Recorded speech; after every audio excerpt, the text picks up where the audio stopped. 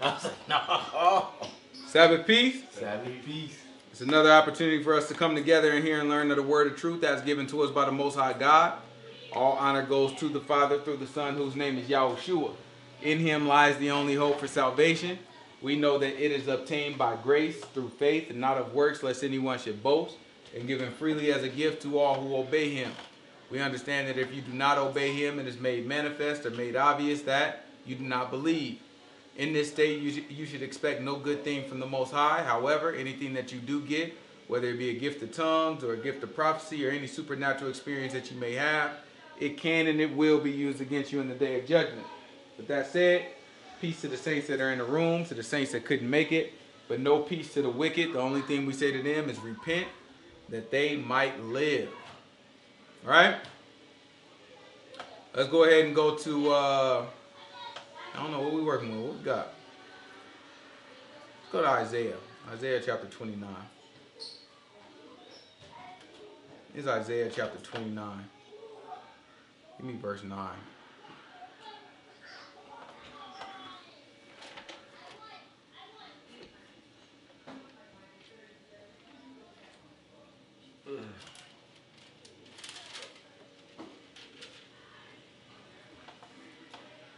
Stay yourselves and wonder. He said, stay yourselves and wonder. Cry ye out and cry. They are drunken, but not with wine. They stagger, but not with strong drink. For the Lord has poured out upon you the spirit of deep sleep, and has closed your eyes. The prophets and your rulers, the seers has he covered. And the vision of all has become unto you as the words of a book that is sealed, which men deliver to one that is learned, saying, read this, I pray thee. And he say, I cannot. What are you going to say? It is sealed. He said, I can't read it. Why? Because it's sealed. What else happened?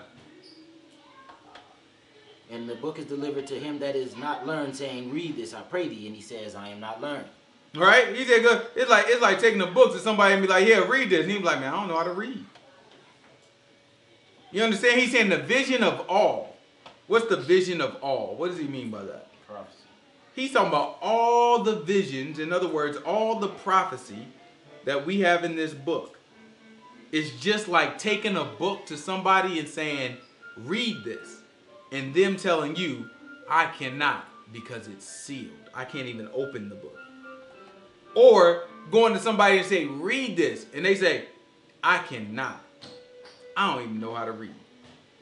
So the prophecy that's written inside of this book is such a way that it would be equivalent to take a book to somebody else and tell them to read it, and they tell you they can't do it. In other words, the vast majority of people will not understand this book.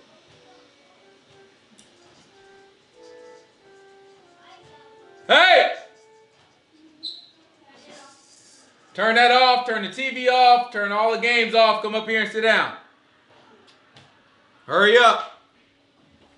It's important that we understand that because we get frustrated, right? When we try to look into the book and we don't really get it. And it's like, man, why everybody else get it? And let me tell you a secret. Everybody else don't get it. Right? Mass majority of people don't know what they're talking about. They just running their darn mouth. They don't know nothing about this book. They ain't never opened the mouth. Look, you going to run into, every now and again, you run into people. Like, no, I know the Bible. I didn't read it. How they read it, T? Front to back. You know what I'm saying? Every time I ain't going to tell you. Oh, now I tell you, I was raised in the Bible. I done read it front to back. Stop that lying. Soon as you hear front to back, you be like, yeah, okay. Yeah, okay. Soon as they say that, you know they lying. Front to back. How you going to read the Bible front to back? You don't even know how the Bible works. I read that thing front to back. And I ain't get it. It took a while. Yeah. Definitely not in order. That's your first mistake. You try to read it thinking you reading it in order. Right. Your butt gonna get to about, you gonna get to about 2 Samuel. You know what I'm saying? Job gonna throw you off. You know what I'm saying? But let's say you just ease past that. You're gonna get to about 2 Samuel. You know what I mean? 2 Samuel. You're like, okay. Then you'll run into Kings. Kings and Chronicles. Okay. Then you'll run into Chronicles. Then your butt all gonna be all thrown off. Then after that, give up. You know what I'm saying? After you get past that, just give it. Like, you already going to be a little confused once you get in there. You know what I'm saying? You get into that Ruth, Samuel area. Then you going to, after that, you just give up. Because if you don't know what you're doing, you ain't got nobody to teach you what you're doing. You just got to keep going. Take your time and figure it out. Put the pieces together. Go put them down. Go put them back. Or y'all go sit in the room and be quiet. Right? All that stuff, it takes some time to really understand and pay attention to this stuff. But a lot of people are not paying attention. They just read. They just looking at stuff. And then even more than that, people are not even reading. They're not even opening the book. And you know they're not reading. These people don't read news articles. You know what I'm saying? I mean, if you look at a news headline, I can show you some headlines that just be lying. Headlines just be lying. Headline, what was the headline we looked at last week? It was a headline. What was that headline? It said something like, I forget what it was. It was something like, you know what I mean? Yeah, it was some, I forget what it was, but it was something like, you know what I'm saying? Like, sources say, the headline, sources say that you know, this person did not have the sufficient pass to, you know, go to this event, right? Whatever it was. You know what I'm saying? In the first paragraph, it says, although originally reported that sources said that they did not have the pass, we confirmed with the FBI that is not true. But it's still the headline. You know what I mean? It's like, that's the type of stuff that people be, if you don't read these articles, yo, but be thrown for a loop. You just come to, they write these headlines in such a way to get your attention. You know what I'm saying? So that you'll talk about the headline, whatever, and that's what people do. I'm guilty of it too. Sometimes I just read the headline and just keep moving. I ain't got time to read it or whatever. I don't make the time to read it. But that's how they get you. These people are saying, well, they don't open up this book. And that's why this book is sealed. And that's why this book is given to people as if they can't read. Because people don't understand what's going on in it. Right? It was a brother, he made a post. And only reason I saw it, I think, because this other dude, you know what I'm saying, that he did some photography for me in the past. You know what I'm saying? He commented on it, but he know we Hebrew, so I try to, you know what I'm saying, pay attention to what he on.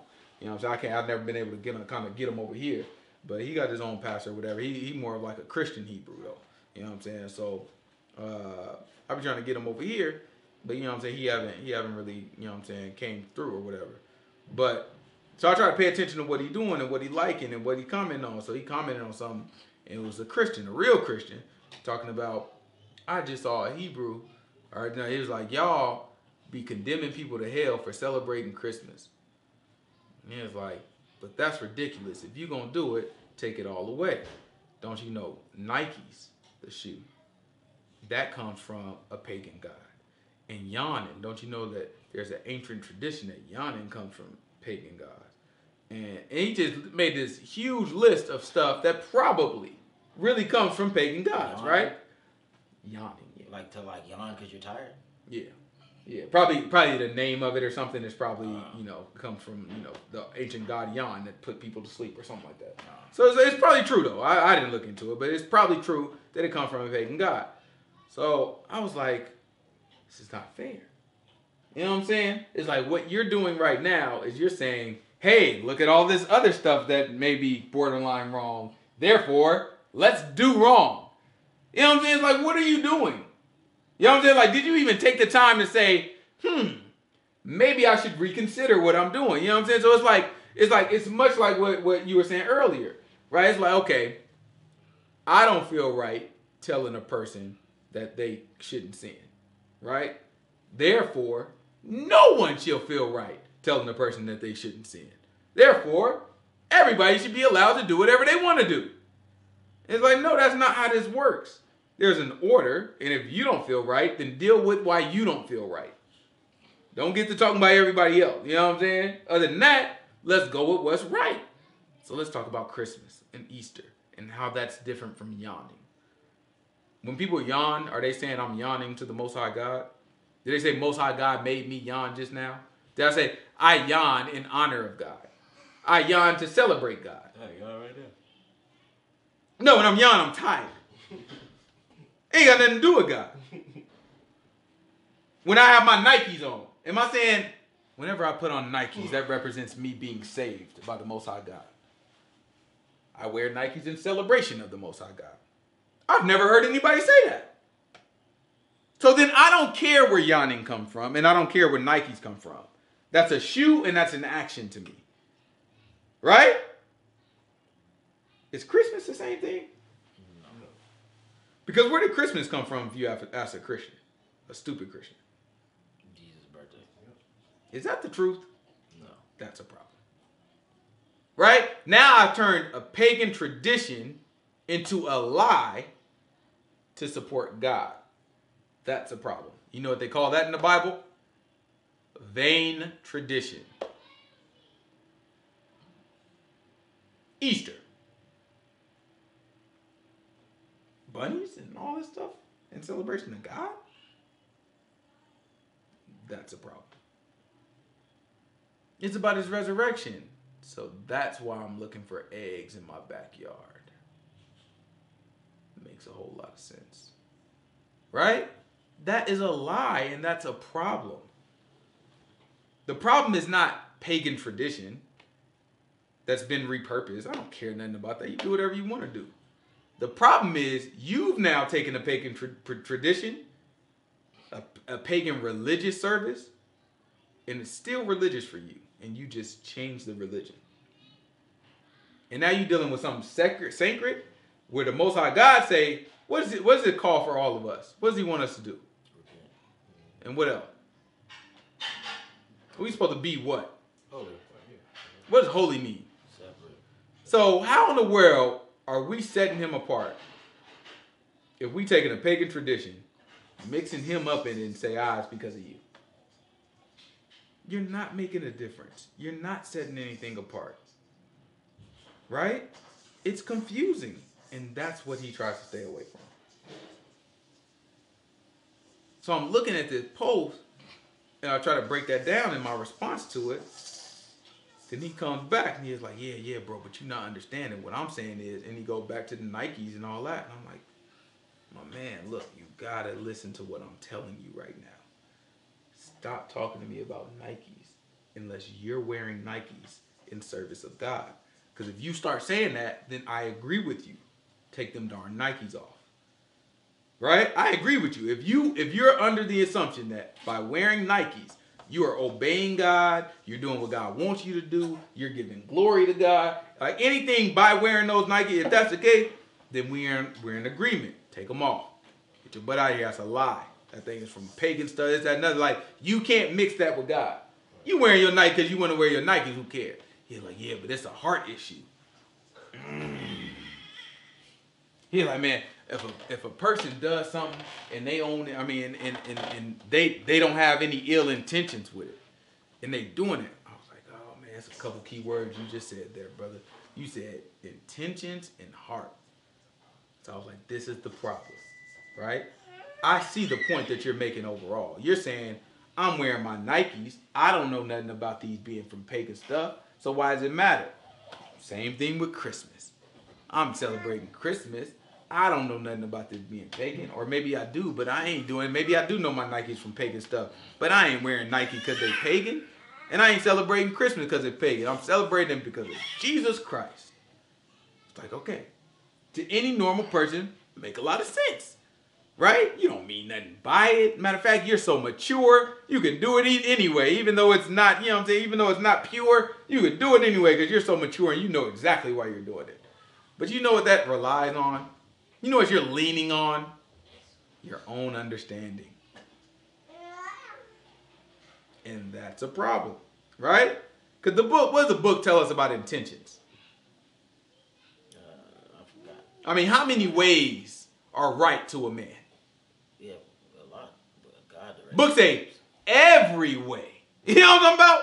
He said to a man, every way is right. Do you understand what that means? That means that I can justify literally every action that I do. Do we not see that right now? When people say they live with no what? Regrets. What are they doing? For you to live with no regrets, what does that mean that you've done to yourself? You've justified everything that you've done in your life. Can that same person come to you and say they've never made a mistake? No. So that means they don't regret the mistake. If you don't regret a mistake, if you acknowledge I made a mistake, but I have no regrets, you know what you've done? You've justified it. In other words, you've forgiven yourself. You've wiped your slate clean. That's what God. When God forgives us, you know what He's doing for us? He's justifying us. He's making us justice. He's making us justified, righteous. Right? So if you justify yourself, right? What room is there for God to do it? Took it away. Exactly. We look at these things and people don't know what they're doing. They're looking like every way to a man is right. That means that I'm making up the rules as I go. If I do this, I did it because that's what I knew at the time. You know what? And I don't even regret doing that, because if I didn't do that, I would have never gotten where I got now. That's how people think, right? If I would have never, sure, it was a rough time and I made some mistakes, but if I didn't go through that, I would have never learned the lesson that I learned right here. Right? For them, that make a whole lot of sense. Right? All that is indicative of a person saying, every way was right. But you know what the next part of that verse is? Every way, to a man, every way is right. Next thing it say, but God weighs the heart. What was the one I'm thinking of? Man chooses his path, but God. Same concept though, right? It's just like you think you doing something, and the Most High God gonna really show you what's happening, right? It's like, you know what I'm saying, you had the king of Assyria, who in his mind he is attacking the Israelites because he the head honcho. Most High God was like, yeah, but you're just really my tool to punish the Israelites, right? So it's like you think you're doing something, but all the time it's working out for God's plan, right? But this is saying basically, God is weighing the heart. So I'm choosing something. And in my mind, I've made whatever my choice was, I've made it okay. I made it right. I'm living with it. I'm okay with it. I've forgiven myself. I've justified myself. But the Most High God is digging deep, and He's looking at the heart. So two things He said to me. He mentioned a person's intentions and a person's heart being in the right place. Right? So where would I go next? Jeremiah 17. And what would that say, T? The heart is deceitful above all things. What does deceitful mean? Lying. Okay, so He said the heart be lying above all things. And what else? No man can know it. He said no man what? Can know it. So why are you talking to me But who can know it? if the book say who can know a heart? Why are you talking to me about a person's heart? You know what that tells me? You've never read this book. Not for understanding, at least. Maybe you read this verse, right? But you've never sat down and tried to understand this book. It didn't capture, it didn't stand. Because you wouldn't be talking to me about intentions. Because if you talk to me about intention, you would know that every way, everybody think their intentions is good. That's what that's saying. When you say every way is right in the man's eye, everybody thinks their intentions are good. But God weighs the heart. Okay, so if God is weighing the heart, and you telling me you know what I'm saying, my heart was in the right place. You know what that means? Your heart lied to your brother. Because the heart is deceitful among all things. I don't know who can know it. What did it say after that, T? You got it? Yeah. It's Jeremiah chapter 17, verse what? 9? 8? 9. It's Jeremiah chapter 17, verse 9. The heart is deceitful above all things and desperately wicked. And what? Oh, whoa. And that, you know what does it mean to be desperate? I just can't. I just gotta do it. Just desperate. That thing say desperately wicked. I was like, I just gotta be wicked. The heart, y'all, these people don't know what they out here playing with. They be saying these things because it sound good, because nobody taught them the truth of the word. So it sounds good to be like, oh, my intentions are good, because you feel like that excuses you. My intentions my heart was in the right place. Well, don't talk to me. As soon as you get talking to me about your heart, about your own heart, Only time I want to hear about heart is if you tell me what the book says. Because I know that you don't know your heart, and you definitely don't know nobody else's. That's book. If I took it any other way, I'd be lying. Or I didn't believe the book. If I believe the book, I know you have no idea what your heart is doing. And I know that your heart gonna make you feel like you all right. So as soon as you get telling me my heart was in the right place, I'm like, yeah, you a sinner. You know what I'm saying? You definitely a sinner. A righteous man, how he gonna judge his heart? According to the word, But I mean practically. You know what I'm saying? He's using the word. How's he gonna judge his heart? righteous works. That's it. Because y'all should have told us something. He said, from the heart, the wicked man produces wickedness. The heart of man, that's the treasures, right? So treasure is like what I'm storing, what I keep, right? So from the heart of man is where all the stuff I store is. So if then I produce wickedness, that means I'm storing what? So I mean, if I have a tree and fruit comes off of it, and it happens to be an apple, what kind of tree is that? Apple tree. Am I going to get an orange from an apple tree? Am I going to get a poison berry from an apple tree? Fresh water can't produce. If I got a fresh water spring, is salt water going to come out of it? What happens if I got a fresh water spring and the ocean running at the same time? What kind of water I got? Salt water. But I got a fresh water spring though. Salt water. How I turn into salt water if I got an ocean? Ain't it both? So you mean tell me I got this cup of water, filter, it's good water. You had some of my water yet? My filter water? You know what I'm saying? I got a good filter on there. You drink that water, the best water. It's like Aquafina ain't got nothing on my darn water. You drink something, it's filtered, good. Everything out of it. No fluoride. You know, this weather water, you guys got fluoride in it, make you docile. You know what I'm talking about? No fluoride in this water, right? So they say, I don't know. I don't know nothing about what I'm talking about. I just know what they told me and I bought it. You know what I'm talking about? So I drink it, right? Ain't got no water in it. Every now and again, I like to gargle salt water. You know what I'm talking about? If I take salt and pour it in my water, right? But just a little bit of salt. This is fresh, pure, filtered water. If I pour a little bit of salt in this water, what is it? It's mostly just this fresh water though. I just poured a little bit of salt. How much? What is it? Y'all keep playing with God. It's like this stuff makes sense to us in every other situation. Most of God trying to tell you no sin. As soon as you have, just a little bit of sin, guess what it is? You're a sinner. You know what I'm saying? Like, what are you talking about? No sin, you're not a sinner. A little bit of sin, you're a sinner. A lot of sin, you're a sinner. Medium-sized sin, you're a sinner. You know what I'm talking about? Like, it's not right. It's not. What I'm saying is, the stuff that we be discussing is not foreign. Now, this is not like, oh, I've never heard anything like that. No, these are regular, everyday concepts. Yeah, like at work, we have a policy and procedures. Everybody understands that these are the things that binds us. And these are the things that we have to operate by to have a well-oiled machine. Mm-hmm. For everybody to flourish in the operation. Anybody that breaks these rules, they can be subject to certain punishments, you know what I'm saying, including termination, depending on the severity of whatever it is. Mm-hmm. So everybody has common sense when it comes to that stuff, but when it comes to governing yourself according to the book, then it's like anything goes. But they don't use that logic in anything else in their lives. No, it's just plain stuff, right? And that's the problem that we get because people are not educated in this way.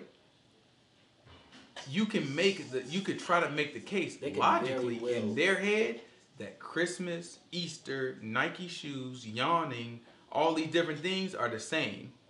And if y'all don't think Nike shoes and yawning are an issue, then you shouldn't think Christmas and Easter is an issue. And therefore, everyone should be able to do whatever they want to do. Right? And I look at that poll and I'm like, bro, you have to know that you don't know the heart and you don't know the intention.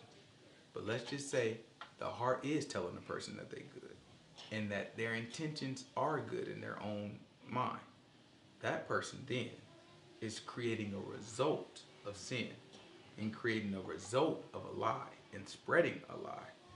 And therefore, the fruit that's coming from that person is indicative that that person is actually wicked.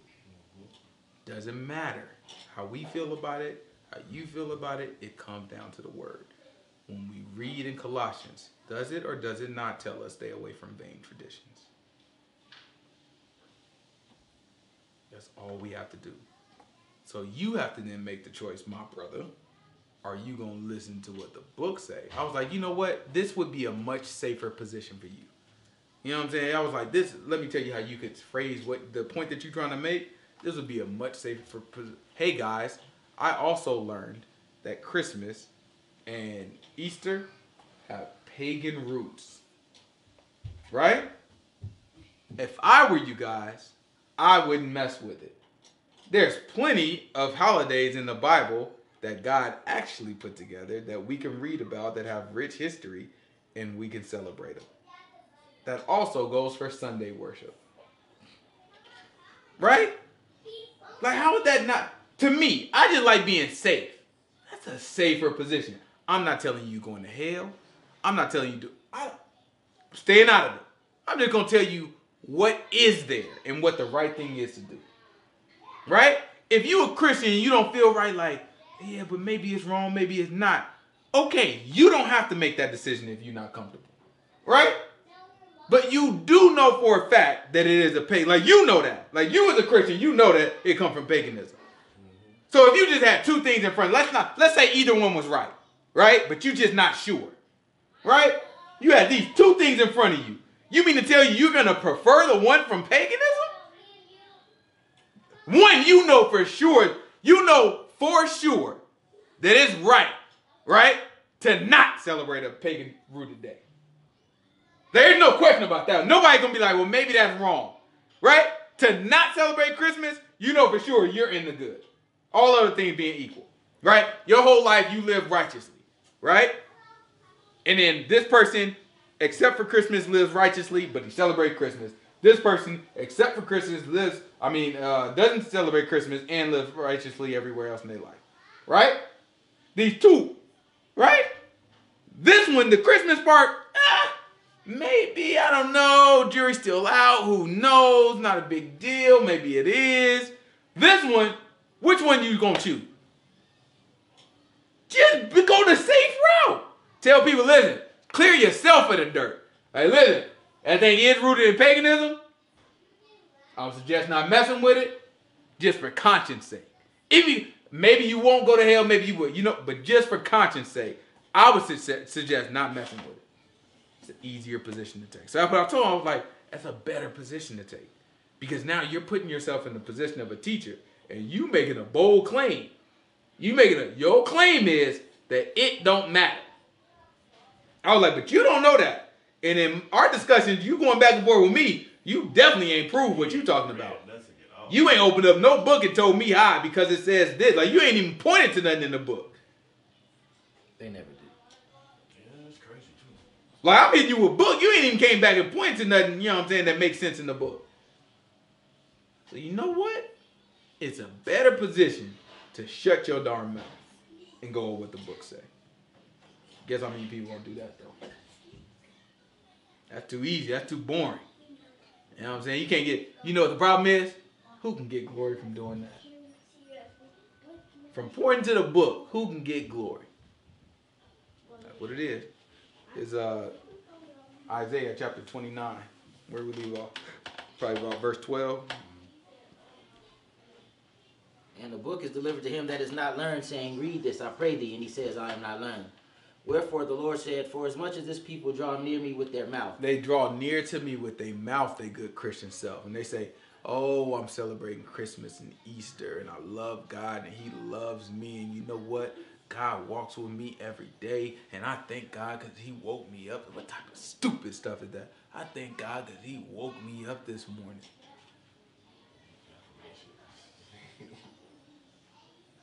These people just... That's it. It feel good, though. Don't that sound good? It's so like, look, you probably sitting back here right now like, oh, what in the world is wrong with thanking God because he woke you up this morning? Ain't that even, to be honest, right? It's like what? Why can't I thank God for waking God up? It's not that you can't.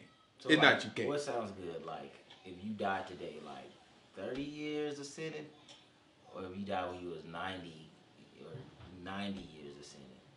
You know what I'm saying? If you keep that attitude like your whole life, God woke me up this morning. It's like your rap sheet is like 90 years long now. You know what I'm saying? You gotta ask yourself, why is waking up a blessing? Yeah, murderers woke up today. You know what I'm saying? Probably like the worst people in prison that you know. You know what I'm saying? We pray for the wrong thing. We thank God for the wrong things. And they woke up too. I mean, right? Okay, I'm up, right? A lot of stuff is just like, why is this though? Why am I up? All right? Why is this good for me? Why is it great that I woke up this morning so I can get up and sin some more? Is it great because I love my family? I'm giving God glory for this stuff. Think about it. My life is full of sin, and I'm giving God glory because he gave me another shot at it. Yeah. Like I was about to say, like I woke up. Thank God I woke up this morning. I could be dead, and for what I'm doing, I could go to hell. You know what I'm saying? So now I acknowledge that I could have went to hell if I died, but you still waking up to it, which you not supposed to. Get back to it. You can't change like that. So it's like a trap, bro. Like you wake up and it's like, oh, thank God he woke me up this morning, because what I did last night. You know what I'm saying? And it's like you don't have no desire to change what you're doing. It's like that's a spit in God's face. You know what I'm saying? If you take that route, like if you're acknowledging in your head that thank God he gave me another chance, and you're not doing nothing with it, that's pretty bad. You know what I'm saying? As opposed to somebody that just literally don't know what they doing, and then when they come across that knowledge, like, oh, I didn't even know that. Then that person can at least consider. But somebody that already know and just refuses, like to, pay attention to the signs, that's pretty bad. So you'd have a proper way to do it. You wake up, and you say, hey, man, I gotta get my life right. Thank you, God, for giving me another shot. Right? That would be appropriate, right? Because your intention, right? We already talked about intention, but nevertheless, your intention is that I have another chance to correct what I've been doing in my life. Here's the problem. You spend another day and you don't correct it, and you wake up the next morning, it's like, okay, thank you for another chance. Guess what? You repeat that, again, spitting in God's face. So what you think is, oh, I'm doing the right thing by sending up a prayer every morning and doing all this, but I haven't changed my behavior, that is going to work against you in the end. It's like court. It's like every day he's going to be like, oh, so you knew what you should have been doing. You knew you were supposed to thank me, but you ain't never think. That day. You never thought to open up the book, huh? You never thought to actually do what I said. You were just drawing near to me with your mouth, just like it was just said. This people draw. Read it again. Watch this. For as much as this people draw near me with their mouth and with their lips, they honor me, but have removed their heart far from me. Their heart. We got the heart again. Remember, the heart is what? Deceitful. Above what? All things. And it's what? Desperately wicked. Who can know? Who can know? So my heart is telling me, man, I love God. Let me send up a prayer this morning and thank you. Thank you for waking me up, God. Thank you for giving me just another chance at this earth. I know I ain't perfect, God, but you've been right here with me this whole time. Guess what's telling me to say that? Your heart. My heart. My heart is telling me we good. Right? But that thing is desperately wicked. Who can know it? The Most High God is saying, you're removing your heart far from me. So it's two things going on, and we don't even realize it. We think in our minds, we're giving honor to God. God is pleased with what we're doing right now. And that's our heart lying to us. Right? But we don't even know our heart well enough because we can't discern our heart. Only way we can discern our heart is through our behaviors and shedding light through the word. So it's like a doctor's checkup. Doctor checkup, he look in your eyes, he look in your ear, he tell you hold out your tongue, he put that darn what's it, the popsicle stick on your darn tongue, and he look down, look at your tonsils. And through all that, he's looking inside of your body for signs. Right? If he see a couple bumps on your tonsils back there, he's like, oh man, you might got tonsillitis. You know what I'm saying? Like it might be something wrong. He get to looking in your ear and he see an infection in there. Like, oh man, you know what? You might have this, that, and the other. You might have an ear infection. Right? He can looking at your eyes and be like, oh man, you know what I'm saying? I see, you know what I'm saying, something coming here. Right? He's looking at the signs of your body. You said you've been coughing all week, huh? Is it bad cough? Try to cough for me right now. Oh, yeah, that sounds like strep. Right? There's something going on inside of you that we don't recognize. We don't know. Right? I mean, I just know I don't feel good, but you know what I'm saying? I don't know exactly what's going on. He can diagnose it. How can he diagnose it? Because he had years and years of studying books that told him how to diagnose various things. Well, this is the same thing. There's stuff going on inside of us that we may think is one thing. We may think, you know how many people go to the doctor and they thought they were perfectly fine? There ain't nothing wrong with me, just another. No, I mean, I got a little pain, but that always happens. A little pain in, you know what I'm saying, my chest, that always happens though. But you don't realize that that's a sign that you got a heart attack coming, right? Let me check your heart. They running through that thing, the CAT scan, this, that, another. My homegirl, you know what I'm saying? She got to wear, you know what I'm saying? She got to wear like a little pacemaker. She didn't think nothing was going on. She went to the doctor, you know what I'm saying? Check her out. They're like, nah. Got COVID going on. You got to put this thing on. Right? That's how it works because we be thinking ain't nothing going on. The doctors know. No different. No different. No different. It's stuff going on. Our heart telling us one thing. We think it's cool. We think it's the Most High God trying to tell you, look, if you got these symptoms, if you cussing, lying, cheating, all these things, if these are your symptoms, let me tell you something. If you getting darn drunk, intoxicated, right? You find yourself always darn mad and envying people, right? If these are your symptoms, guess what? There's something going on with your heart. Grab Mark chapter 7. Give me verse 20. Oh, 20 or 25. I think Mark chapter 7, verse 20. What's the book say? It's 20.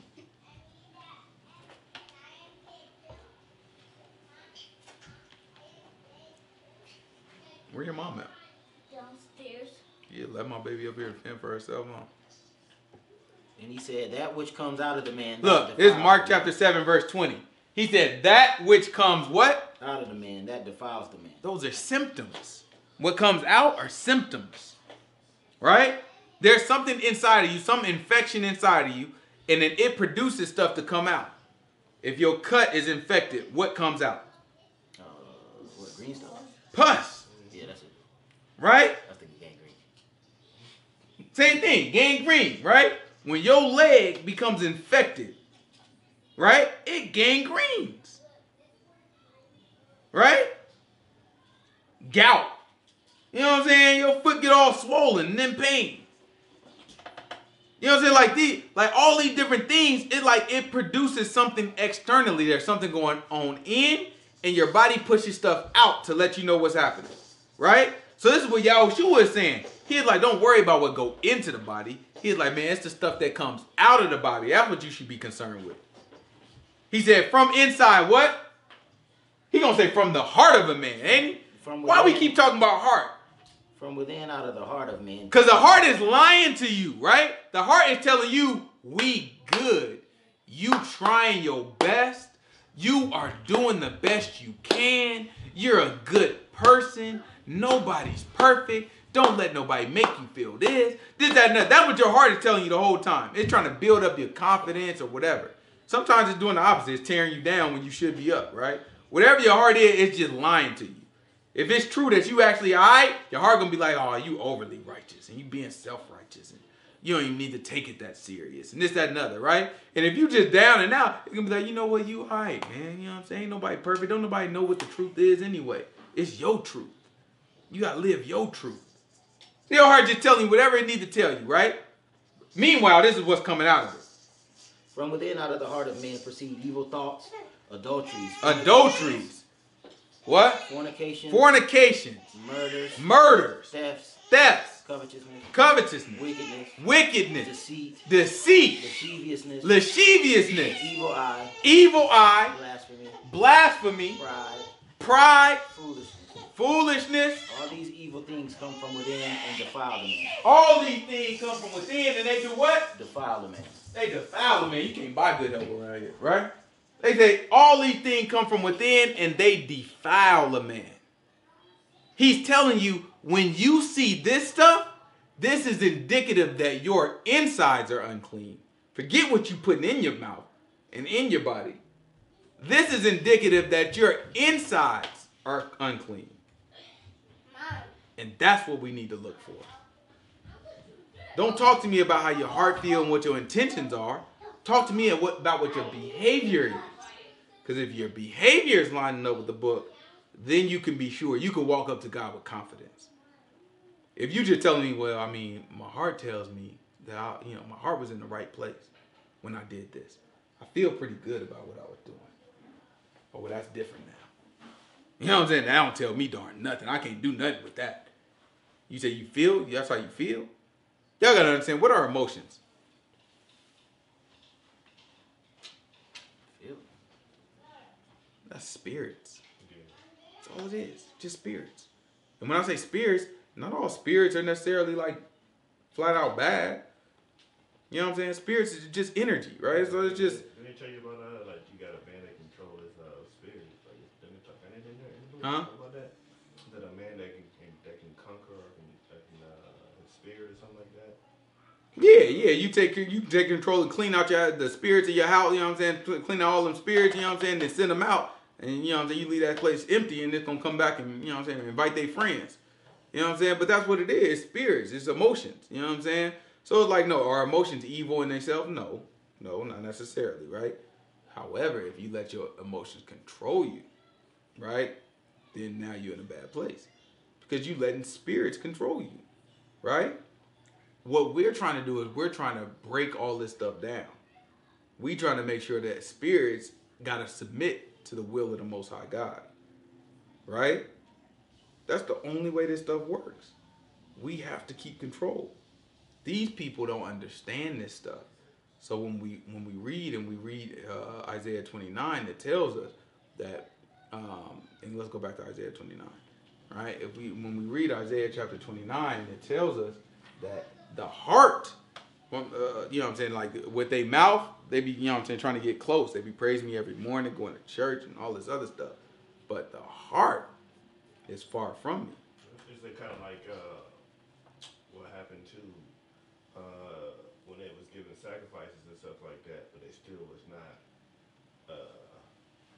wasn't obeying God? I think I forgot what happened. I can't remember, but it's like they were trying to give sacrifice to God, and he asked them like, "What did I require you?" That's right. Yeah, it's the exact same thing. It's like, so the equivalent to that now would be us repenting every day, right? Asking God for forgiveness. That would be equivalent to a sacrifice, right? Because that was the sacrifice was a way to be forgiven, right?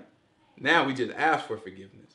So it's equivalent. Like, you know what I'm saying? You take a sacrifice and you still keep the same behavior, right? Most like God looking at you like, okay, you playing with me. So it got to the point he was like, man, I don't even want no sacrifice because it don't mean nothing. So how you think he feel when somebody asking for forgiveness every day, right? He's like, man, it don't mean nothing to me. Keep reading. What we got? Therefore, behold, I will proceed to do a marvelous work among this people, even a marvelous work and a wonder. For the wisdom of their wise men shall perish, and the understanding of their prudent men shall be hid. Woe to them that seek deep to hide their counsel from the Lord. Nah, we missed something. We'll go back. Wherefore the Lord says, for as much as this people draw near me with their mouth, and with their lips do honor me, but they remove their heart far from me. Watch this. And their fear towards me is taught by the precept of men. And that's why you got all these traditions. Right? That's why you got people that worship on Sunday. They don't come from God. That's why you got people that refuse to call him anything other than Jesus. You come to him and be like, no, his actual name was Yahushua. Well, instead of just saying, oh, that's interesting, that's his actual name. I should probably call a man by his actual name. Like, yeah, verify it, do whatever you got to do, look it up. But once you find out it's true, I should call it. These people know his name is Yahushua. And they be like, well, you know what? He always been Jesus to me. What type of stuff is that? Then they argue with it. So you trying to say that if I call him Jesus, that God ain't hearing me? Like, I didn't say that. That's not what I said. I don't know, right? Maybe he is, maybe he ain't. That ain't none of my business. I tell you what, his name is Yahushua. You know what I'm saying? Like, why is there any other conversation? Like, what are we talking about?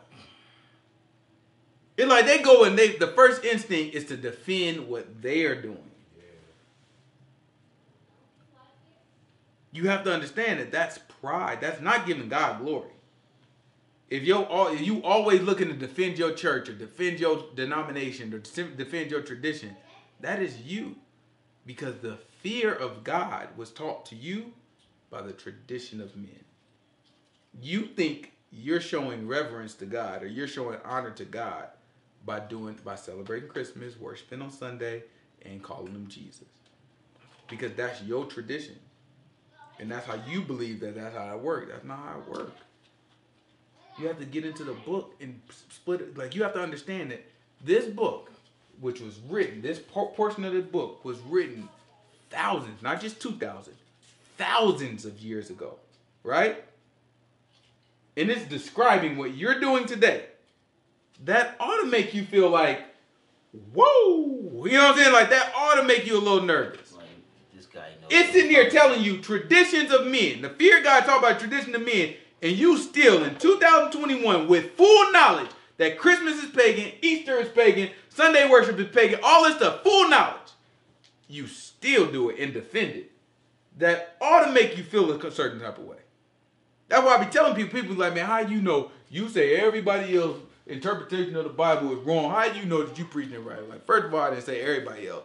I'm just saying I ain't met nobody. You know what I'm saying? I ain't came across. Look, I'm not saying everybody. I'm just saying I haven't come across a YouTube channel. Christians make it too easy. Like, almost everything they do. It's like you're not even trying. Yeah, it's like, I ain't talking about everybody. I'm talking about you and your church. Like, that thing's like obvious. You not even trying. Like, you know what I'm saying? You know how easy it is to shoot some of your stuff up? There's no way. Like, at least make it difficult. On a random Sunday, I can go to a church and just pick apart everything they're saying. So that means every Sunday you out here telling big lies? You ain't even take, you know what I'm saying? Like, you know what I'm saying? This Sunday, let me just keep it real. But you can't. Because once you telling a lie, you can't connect. You know what I'm saying? Like, you ain't going to do too much connecting the lie to the truth. You know what I'm saying? So you have to uphold the lie each week. Too easy. Too easy. As soon as I sit down, I'll be like, oh, well, there you go. You know what I'm saying? Clever lies, too. Like, yeah, no, I see why I see where you're going with it. But you have to understand, this only happened because of this and this, that, and the other. You got to do this web. And that's what you lose people. Because people usually only think, one or two layers. You know what I'm saying? You get to give them the 5, 6 layers, they're going to be like, whoa. You know what I'm saying? Like, okay, so what am I supposed to do? Like, yeah, well, I'll tell you what. Just, this is what you're supposed to do. But my pastor say, all right. Or even worse, they'd be like, yeah, that's right. Yeah, that's right. You never hear from them again. You know what I'm saying? Like, all right. You said it, though. You know what I'm saying? You said it. Yahushua said, you said it. Right? Let's pick up where we left off last week. This is 1 Peter chapter 3, verse 1. You good? I'm trying to make sure you all right. You good? You got everything you need? You said Peter chapter 3? It's 1 Peter chapter 3, verse 1.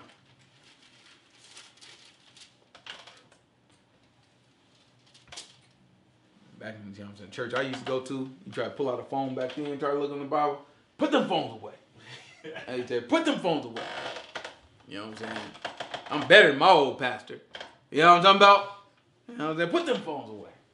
Like, nah, but it's convenient. You know what I'm saying? You be able to pull it up in 3 seconds. You know what I'm saying? I don't know where the book is. I got to find it. Go to the table of contents. You know what I'm saying? Goodness gracious.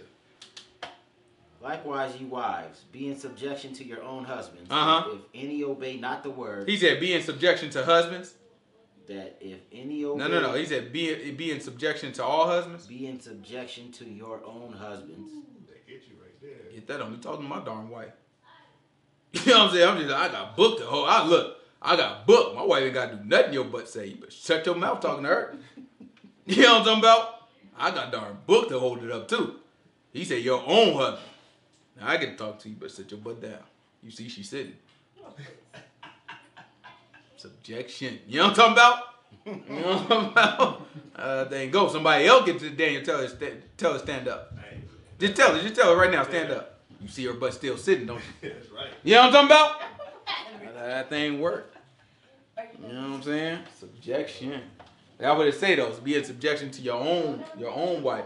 A lot of time, one thing I will give women, and I ain't giving them nothing. I say it like that, halfway jokingly, right? But one thing that is true, and there's many things that are true, but one thing that is true is men have mishandled the responsibility that the Most High God has given. Right? Which then created a lot of distrust. Right? It's created a lot of distrust. And it put in a position where women have now tried to overcorrect. Right? So now we have these like feminist movements and men hate women and all this different stuff that's going on.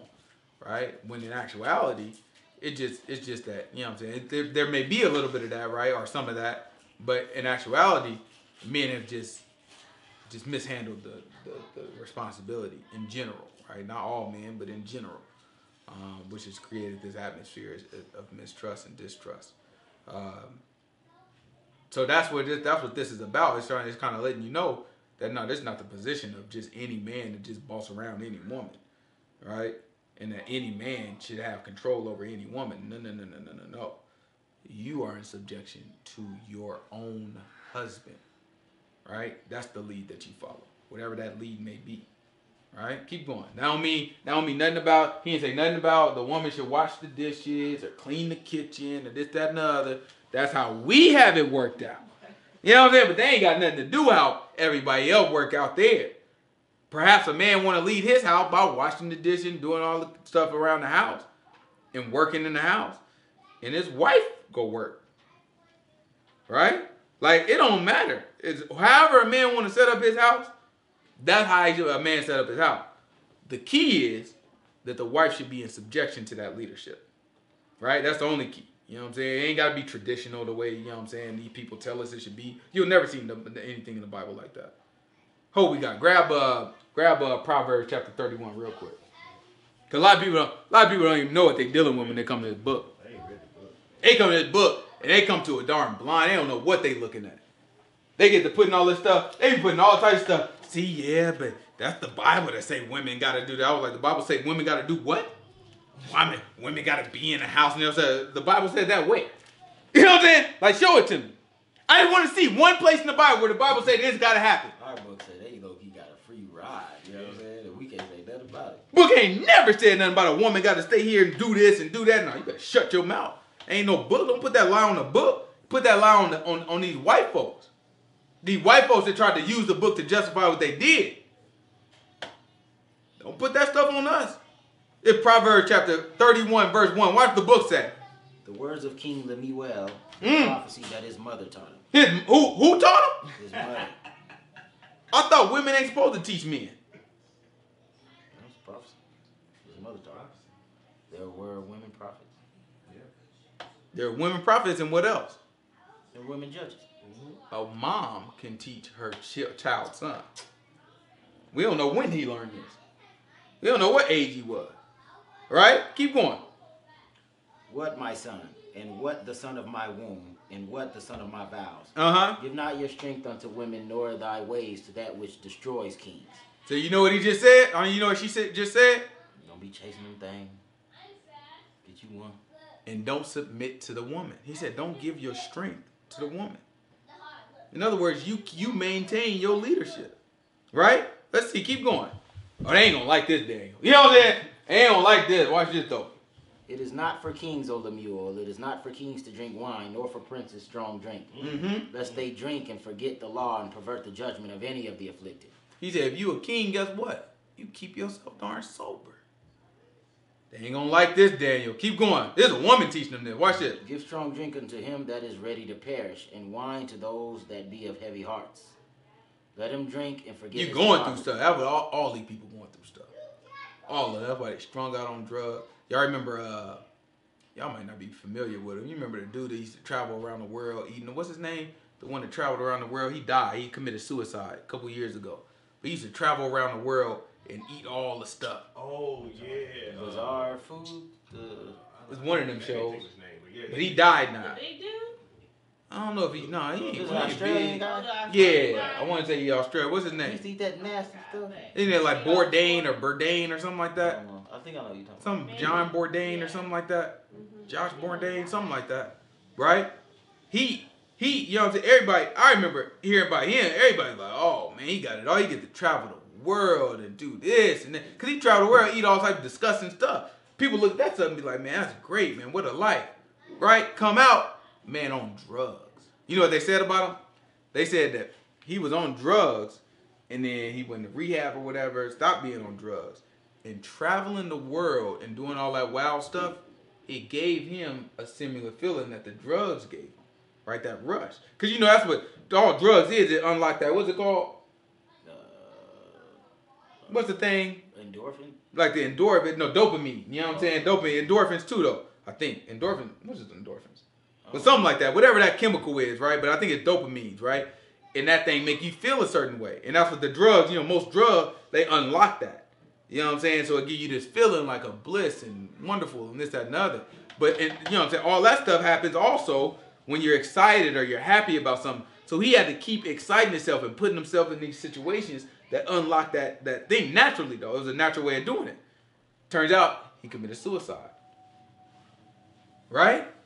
Because the reality is, right, whether I'm dealing with this with drugs and medication or whether I'm dealing with this with these wild situations, there's something going on inside of me that hasn't been dealt with. Right? I'm going to cover it up with shooting up heroin, sniffing coke, smoking weed, whatever I do. Right? Or I'm going to cover it up with life experiences. So you see these people that's like, oh, I just have to travel. I just have to see things. So every day they'll blow all their money. They'll save up $50,000 and blow it on a trip here. Save up $15,000 and then blow it on a trip here. And this, I'm not talking about people who just got it. These are people, this they last dime. It's people that gotta go on a vacation every year. Nothing, and let's be clear, nothing wrong with traveling. Nothing wrong with going on vacations. But if you're doing that to escape a reality, just know that it'll be there when you get back. And that goes for drugs, the same thing. There's stuff going on with people that they don't deal with. So they go and they turn to drugs and they turn to whatever, right? They turn to something to try to escape the reality. And that's where depression is. And you mess around and you can't keep up. Right? Because you gotta keep upping yourself. You gotta keep doing something. What do you think he's trying to do? He's like, man, all right, let's go to China and eat roaches. You know what I'm saying? Like let's just give me some. We need something more. No, that's not crazy enough. You can tell what the meetings was. They're like, no, that's not gonna cut it, dude. What Japan got? Give me a cat. We can't do that on TV. Well, we don't have to film it. Just let me eat the cat. You know what I'm saying? It's like, you know what I mean? It's like I have to do something here. You know what I'm saying? Let's see. What else we got? Give strong drink unto him that is ready to perish. He's ready to perish. He's ready to die. That's why you got to give him the strong drink. His butt is ready to die. Drunk him up so he can live a little bit longer. And wine unto those that be of heavy hearts. Mm-hmm. Let him drink and forget his poverty and remember his misery no more. Right? And these people don't even be poor. You know what I'm saying? But poor people, they trying to forget that they poor. And then other people who got money and got resources, they look at me, I just want to forget my misery. I want to forget the fact that this stuff, I thought it was going to, I sold myself out. I did all this weird stuff to get to what I got. And you know what? It didn't make me as happy as I thought it was going to make me. Now I just live, I just got to live with all this stuff, this shame, because I did all this stuff. I did some unspeakable things to get where I am. You know what I'm saying? Just, you know what I'm saying? Turned on people, did some stuff I'm not proud of, all this type of stuff. I don't think politicians have that thought, though. Nah, they do. Maybe like the average rich person. Nah, they do. Oh, no. They got it. They in the same position. These politicians be on drugs, too. Oh, no. These politicians be, you know what I'm saying? They be sitting there chasing their darn heart, chasing other stuff they got going on, too. I'm trying to tell you. But now I will say, there are a lot of people that don't have these feelings. But you know what I'm saying? You have to understand, all it is, being a sinner don't mean that you got to live a sad life. Now, there's a lot of sinners that secretly live very sad lives. That's because they're not living reality. You could be a sinner and accept your reality. I'm going right to hell, but this is why I'm doing it, and I'm about to live it up. I'm not trying to fake the funk. I know who I am. And you, listen, and them gonna be cold stone, like just, you know what I'm saying, just cold stone sinners. Then you got other people that be like, they sin and be like, but my heart is in the right place. I'm just trying my best. I mean, I make mistakes here and there, but I'm still a good person. Them are the ones that's gonna suffer.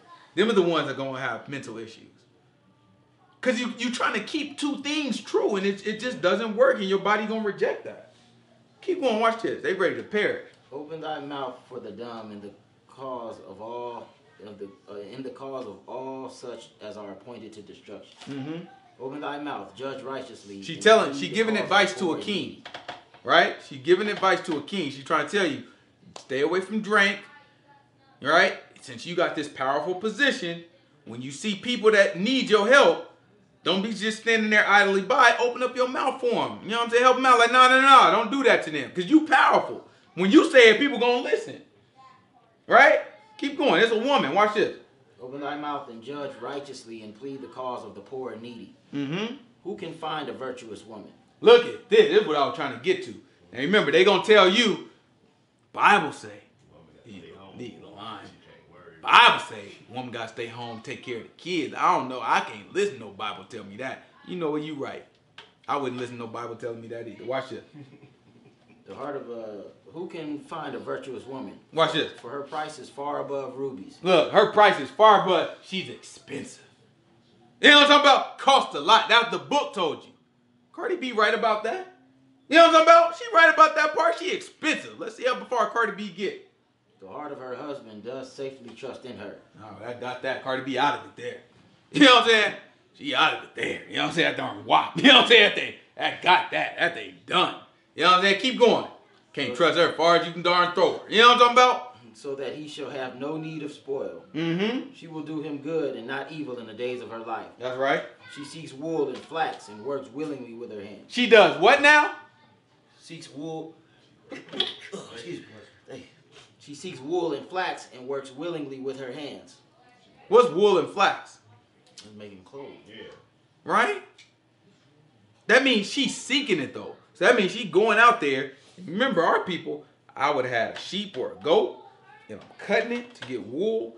Flax is coming up out of the ground, right? So that means I'm going out there, I'm growing it and harvesting my flax. That's how I'm getting my materials. And she works with what? With her hands. She doing it. Keep going. Watch this. She is like the merchant ships. She's like a what? What's a merchant ship? Somebody that owns goods to come and sell. You know what I'm saying? Like a hustler, entrepreneur. The book is telling you. Somebody set up shop. This is what they describing about this woman. She go out there and she get her own wool. Yeah, you know what I'm saying? She's shaving that thing. And she out there, she get her flax. From that, she working with her hands. She making her own clothes. She like a merchant ship. What you need? You need a shirt? Got them Gucci back. You know what I'm saying? What you need? Shirt? Purse? You know what I'm saying? What you need? I got it. You know what I'm saying? Let's see. What else?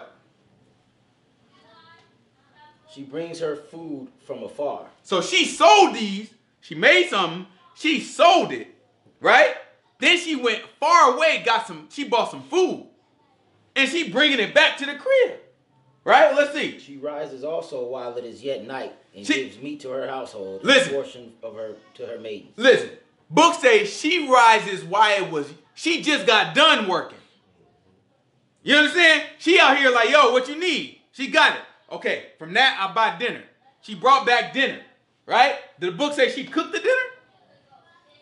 She rises also while it is yet night. No, hold on. Did the book say she cooked the dinner?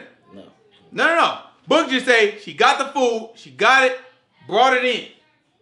Next thing you know, she rises. That means she ain't cooked nothing. She got the food and went to sleep. And then woke up while it was yet what? While it is yet night and gives meat to her household. And a portion. It was yet night. In other words, that's early in the morning. She woke up, it's still dark outside. You know what? All right, that food that I picked up last night, boom. Give it meat to her what? Her household. Everybody in the house got to eat. And a portion to her maidens. And then a portion to the people that serve her. Right? She provides for everybody. All right, watch this. She considers a field and buys it. With the fruit. Hold on, who we talking about here? We talking about the woman that just stay in the house and got to cook and clean, don't get to see outside? No, she just got done. She went out there, made her, boom, sold her shirt. Okay, this, that, another, got the food, okay, brought it back, went to sleep, woke up, fed everybody, back out. On that field, baby, you think we need that? Who made that decision, her or her husband? Book say this a virtuous woman. Give me the... No, I don't know. You got too many holes in that field. What you asking for this one over here? Okay, give me that one. At the book. Ain't describing none of this stuff they be talking about. Keep going. Watch this. She considers a field and buys it. With the fruit of her hand, she plants a vineyard. Uh-huh. She girds her loins with strength and strengthens her arms. Uh-huh. She perceives that her merchandise is good. Look, she know. She's like, listen, I know what I be selling is good. Top quality. What up? Her candle goes not out by night. Mm-hmm. She lays her hands to the spindle, and her hands hold the distaff. Okay. She stretches out her hand to the poor, yea, she reaches forth her hands to the needy. Okay. She is not afraid of the snow for her household. Look, she said what? She not afraid of what? Of the snow. If it gets to snowing, I don't want to go outside. She got work to do. She got stuff to sell. What you talking about? It's a businesswoman. Watch it. Keep going. She makes herself coverings of tapestry. No, you missed something. Keep going. Go back. She is not afraid of snow for her household, for all her household are clothed with scarlet. Everybody got jackets. That stuff don't bother her. Get y'all butts out there. Let's go. We got work to do. Watch this. Keep going. She makes herself coverings of tapestry. Her clothing is silk and purple. Uh-huh. Her husband is known in the gates when he sits among the elders of the land. What you mean? You think a woman like this gonna have some nobody as a husband? Book say no. Husband known in the gates. She got a husband of status. You said with the elders of the land. You think a woman like this? What type of man you think a woman like this gonna get? She gonna get her a man to add to what she doing. She ain't gonna get no, you know what I'm saying, a virtual woman. She ain't gonna get no darn sorry darn man just sitting there. She gonna get a man and be like, yeah, no, I'll take care of everything else then. Don't even worry about it. Right? Let's see. She makes fine linen and sells it and delivers girdles unto the merchant. Mm-hmm. Strength and honor are her clothing, and she shall rejoice in time to come. Mm-hmm. She opens her mouth with wisdom, and in her tongue is the law of kindness. Mm-hmm. She looks well to the ways of her household, and eats not the bread of idleness. Mm-hmm. Her children arise up and call her blessed, her husband also, and he praises her. Mm-hmm. Many daughters have done virtuously, but you excel them all. Favor is deceitful, and beauty is vain. But a woman that fears the Lord, she shall be praised. Give her to the fruit of her hands, and let her own works praise her in the gates. I got that. Right? That's the top of the woman. Right? These people have you thinking, oh, the best woman you can be. Just stay in the house, take care of the kids. Right? That's not the book. Best woman you could be is you get out there, you take care of the kids, and your butt get out there and work, and your butt do everything else. Right? They don't want to hear that. They don't want to hear that. Right? They want one or the other. And really, it's just the other. You know what I'm saying? They just want to get out there and work. And you know what I'm saying? If you even count that, right? A lot of them just want to be taken care of and still be seen as an independent woman. Yeah, you can't really have both. There ain't nothing wrong with being a woman that's taken care of. Ain't nothing wrong with it. Yeah. Ain't nothing wrong with it. You just can't run out there, I'm getting taken care of, this, that, another. And I don't need no man. Sit your butt down. Like, why is that even a bragging point? You know what I'm saying? Like, why would you think that's even something to brag about? This stuff is backwards. Ain't nothing to brag. I don't need no man. Yes, you do. It's fine if you can get by without one. You know what I'm saying? But you gotta do though. You're like, you don't need no man? You don't need no daddy? You don't need no man. That's a problem to think that. I'm not saying that you gotta say you need a husband or that's fine if you don't need no husband. I'm with you on that. Like, you don't need a husband.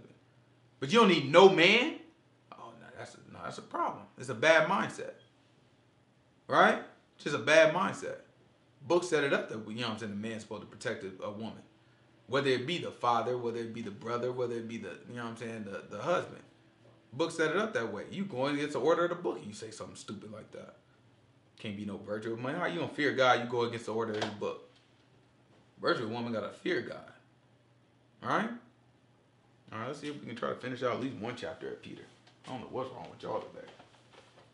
This is 1 Peter chapter 3. I think we left off, verse 3? Verse 2? verse 1. Hot tamale. Likewise, ye wives, be in subjection to your own husbands, that if any obey not the word, they also may without the word be won by the conversation of the wives. And he says that way because a woman don't have no business teaching a man the book. So he's saying, oh, you know what I'm saying, be in subjection to your own husband. That way, if your husband don't got the word, if he don't obey the word, then he can look through your conduct. When you're in obedience to the word, and through that, it'll give a window for him to be like, oh, you know what? I need to be obedient to the word too. Without you ever, you know what I'm saying, without the woman having to ever say a word to him. You know what I'm saying? Because she ain't got no business teaching him. I wonder what that'll really look like. I think it's probably like a miracle. You know what I'm saying? Like if it was really, yeah, really, like really in today's, done. in today's society. Like if it was really, really, really done, like right, like you gotta. But I don't think so. In today's society, I think what we would imagine is a toxic relationship. Right, like this relationship that's just it's problems and arguments and all this other stuff. I don't think that's what this is talking about. I think Paul addresses that, right? Paul, I think he addressed. Let's grab it real quick. This is 1 Corinthians chapter 7. Give me verse. Somebody gonna have to help me out with the verse. I want to say it's in the middle. That probably got like 30, maybe 37 verses in it. So maybe it's about verse 17 is what I'm looking for. Yeah, 13. 13. What's the book say? And the woman which has a husband that go believes back before not, that. But to the rest speak I not the Lord. If any brother has a wife that believe not, and she be pleased to dwell with him, let him not put her away. And the woman which has... Hold on, he said the rest what? But to the rest speak I, not the Lord. Right? So let's go back a little bit before that. What verse?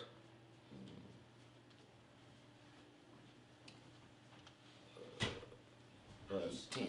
All right, so this is 1 Corinthians chapter 7, verse 10. It's important to kind of pay attention to what he's saying in this chapter. And unto the married I command, yet not I, but the Lord. So he starts off in saying, I command, but it really is not me that's commanding this. God is commanding this, right? So what he's about to say is a commandment of God, right? Watch this. Let not the wife depart from her husband. A wife cannot depart from her husband. He didn't say divorce. He said depart. In other words, the wife cannot leave the husband, right? Watch this. And if she depart, let her remain unmarried. Right? But he said this is still part of the commandment. But if she does depart, right? Let her remain unmarried. Notice, none of this does he say divorce, right? So he's saying, let the wife not depart. In other words, he's saying, I'm encouraging you. Not this is a commandment though. It's not an encouragement like, it's a man. Look, do everything. And this is what he's saying. God is commanding you to do everything to stay with your husband, right? However, if that thing just absolutely ain't working out, then remain unmarried. In other words, never get divorced. Okay? Now watch this. Or be reconciled to her husband. Right? Or go back to him in the state that y'all was in. That's what it means when he's saying be reconciled. And let not the husband put away his wife. Right? Let not the husband send his wife out the door. What else? But to the rest speak I, not the Lord. So now he's saying, but to everybody else, he's saying to the rest, to everybody else, now I'm speaking, this ain't God commandment, right? Because he started off by saying, I'm commanding you, but it's really not me commanding you, it's God commanding you. Now he coming back, he said, okay, I was talking to the married people. Now to everybody else, I'm not speaking as a commandment. This is just me, just talking to you. It's my advice, right? Let's see. But the rest speak I, not the Lord. If any brother has a wife that believes not, and she be pleased to dwell with him, let him not put her away. So his advice is, if you have a wife, and she is not, you know what I'm saying, obeying the Most High God word, and she don't want to be with you, this is the toxic relationship. Let her butt go. Right? Keep going. And the woman which has a husband that believes not, and if he be pleased to dwell with her, let her not leave him. Right? Watch this. For the unbelieving husband is sanctified by the wife, and the unbelieving wife is sanctified by the husband. Else were your children unclean, but now are they holy. But watch this. If the unbelieving depart, let him depart. A brother or a sister is not under bondage in such cases, but God has called us to peace. So that's where he's saying, look, best case scenario, same thing that Peter was saying, look, by your conduct, maybe they'll be won over with the word, right? However, if they but want to leave, let them go. So that kind of addresses the toxic situation. You know what I'm saying? If this is a situation where it's just like, you know what I'm saying, I don't want to be, you ain't got to sit there and beg and try to convince them to stay with you and all that stuff. It does not say you can get remarried. Right? No. Just let them leave. Same. The commandment's still the same, right? Let's go back. Let's make sure that's a good point. Let's go back, because a lot of people try to do that. The commandment is the commandment. Watch what the commandment says. I command, yet not I, but the Lord. Let not the wife depart from her husband. But if she depart, let her remain unmarried or be reconciled to her husband. And let not the husband put away his wife. That's a commandment. You can, nowhere it said, in other words, you cannot divorce once you marry. He follows that up with a suggestion, with his advice. Like, listen, now if one of y'all believe the word and the other one don't believe the word, and y'all ain't really getting along with that, I would advise that y'all stay together. However, if the unbelieving one just say, you know what, I'm done with this, and they want to leave, I'm trying to keep their darn butt. Let them darn leave. Right? That's what he's saying. He's saying, look, my advice is y'all try to figure it out, because, man, you don't even know, man. You look, that thing will work out, you know what I'm saying? You don't even know. Most I got to work on them through you. But let me tell you something.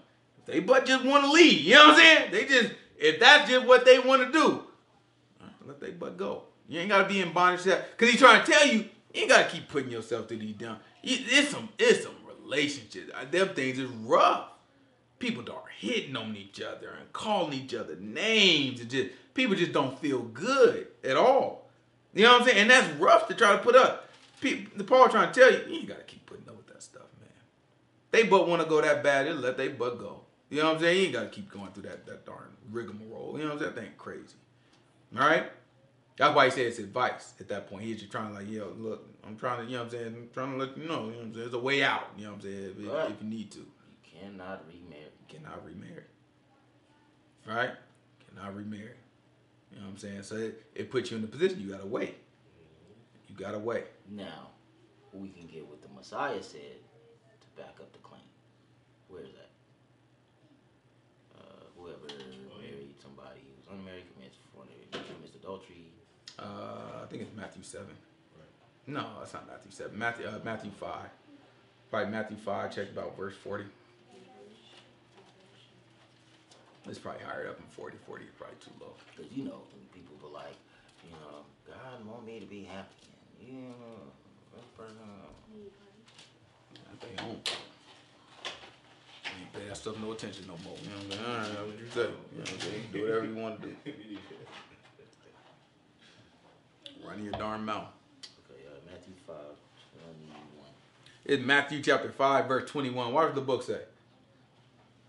Y'all sure about to tell us the same way in different words, same thing in different words. You have heard that it was said by them of old time, thou shalt not kill, or whoever shall kill shall be like my daughter. Where did I get this from? Might be a little higher than thou shalt not kill.